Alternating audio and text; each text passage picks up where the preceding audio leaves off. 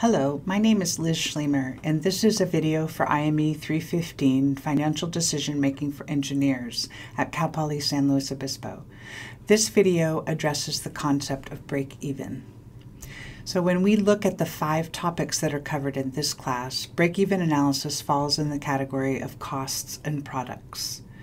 So in the simplest term, break-even is a way of graphing volume versus costs. And if you remember in the previous video when we talked about types of costs, there's fixed costs that do not vary with sales volume.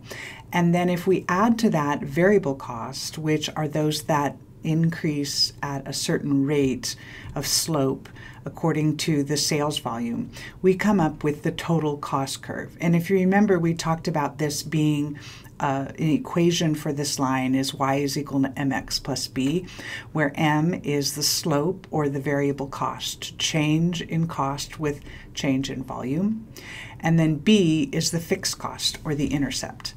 Now in this video, I'm going to change these around a little bit, and it's going to be the same equation, but in this case I'm saying cost is equal to the variable cost per unit times the volume plus the fixed cost. So now this is variable cost and this is fixed cost.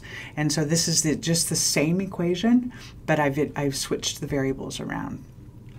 And instead of putting costs, I'm going to change that to dollars and add a revenue function. So if we think about profit, we know that profit is equal to revenue minus costs. So when sales volume is above this intersect point, revenue is greater than costs. When it's below that, costs are greater than revenue. And that's what we call this break-even point, the volume at which we begin to make a profit. Below that, we have losses. So these are 2 equations, and we look at the point in which they cross. So the first equation that we had is cost is equal to variable cost times volume plus fixed cost. So that's that same equation that I showed you related to the cost graph. And then if we look at the revenue equation, its revenue is equal to price times volume, and we're going to set those equal to each other and say that this at this point is the break-even, and we're going to solve for volume. And so if you just use algebra, we can see that the break-even volume is equal to the fixed cost divided by price minus variable cost. So let's look at an example of this. If the variable cost is $10 per unit, so that would be raw material and touch labor, the fixed cost is $1,000, and in this case we don't really care what the units of fixed cost is, but they do have a particular unit. Often they're units dollars per year, or dollars per month, but somehow dollars per a time period.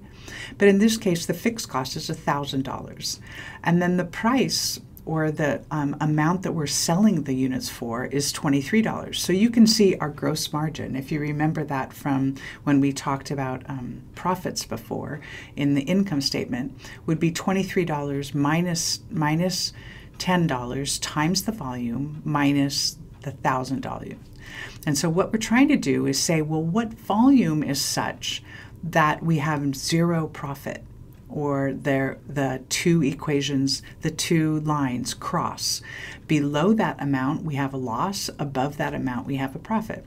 So in this case, we just plug the numbers in, and we see that at 77 units, that is where those lines cross. So if we sell more than 77 units, we're going to make a profit. If we sell less, we're going to have a loss. And that's the concept of break-even. So when we look at this, we can actually look at a break-even price too. So if we just set the equations, the top equation here, where the revenue is equal to the total cost equation, and we actually solve for P, or the break-even price. So in this case, we have a known volume, and we solve for price. So in the previous one, we had a known price and we solve for volume, but here we're saying what is the break-even price. So we can do that too. We can even do a break-even fixed costs. So if we have known price, known volume, known variable costs, we can calculate a break-even fixed cost.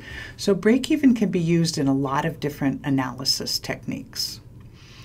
One of the other ways that we use break-even is in a make versus buy decision. So if you remember, what we do here is the equation that says total cost of the make, we contrast that to total cost of purchase.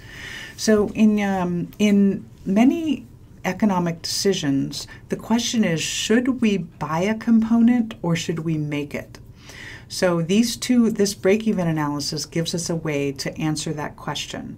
So we look at the total cost of making the product versus the total cost of purchasing it.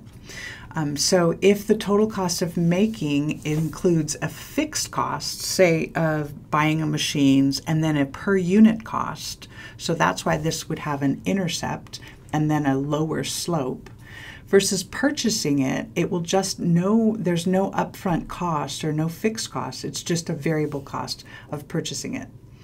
Now, above this break-even value, the cost to make it is less than the cost to purchase it. So in that case, we would say we should make it.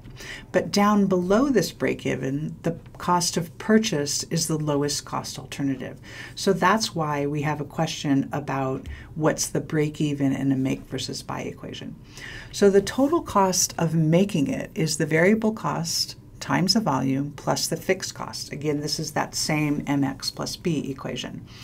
The cost of buying it is the purchase per unit cost times the volume. So again, we do, this is the values that we're going to be using when we do this calculation. And we're going to set those two equations equal to each other because we want to know where they cross. And if you do that, you can see the break-even volume is equal to the fixed cost divided by the purchase price minus the variable cost. So let's just again look at an example. Let's say the cost to make this is $10,000 fixed cost and then $5 per unit.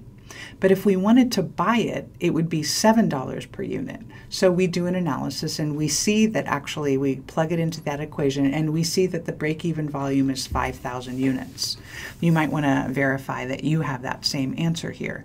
So that means that if we're going to be making or selling more than 500 units, then it's better to make the product. If we're going to be selling less than 5,000 units, it's going to be better to purchase the product. So that's a couple different ways of understanding this break-even analysis problem.